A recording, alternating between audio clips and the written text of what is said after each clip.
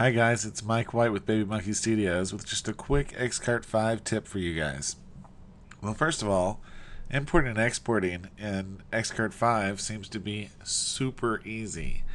And you can import and export categories, you can import and export products, and I think you can do both at the same time.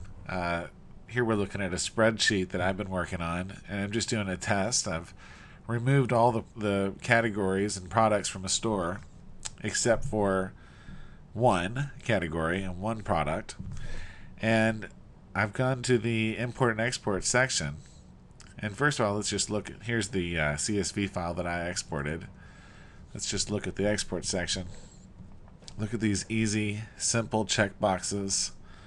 I want products, product attribute values, categories. Export public files as URLs. That's just, do you want the files that are linked to a product, like image and things like that, to just be the URL where it is online? Or do you want it to actually, Xcart to go out and grab those files and bundle them up and wrap them with your export? Just, it's fabulous. I really like it. Compared to Xcart 4, this is just worlds above. All right, so I've shown you how I exported this. I just exported categories, and I got this simple spreadsheet here.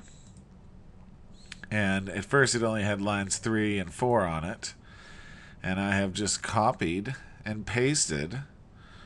I created this brand 1. I'm doing brands and models for a client, and it's enabled. Show title. Not sure what that means yet. We'll learn about that. I've just changed I took off the image links. I don't have any images for these yet.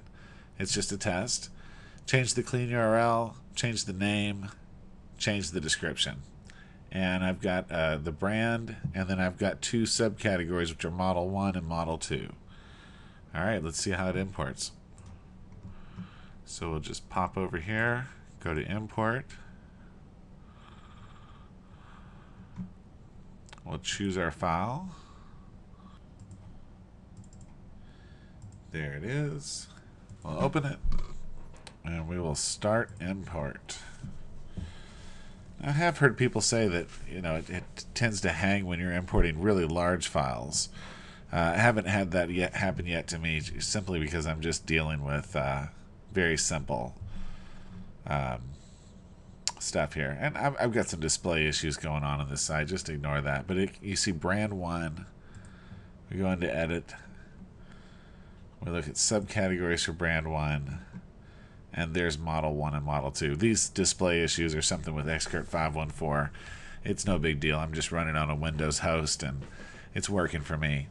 So anyway, that's import and export, and it's really super simple. I just wanted to show that off to everybody.